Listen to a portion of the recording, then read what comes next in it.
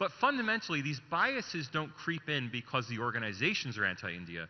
They creep in because, forgive me, India's intellectual class is anti-India. As a class, not as individuals. No. India's intellectual class is anti-India, or are you saying that they are anti-Mr. Modi and are conflating the two? Or are you conflating the two? There is a bit of both. They're certainly anti-BJP, anti-Mr. Modi, as a class, not every individual.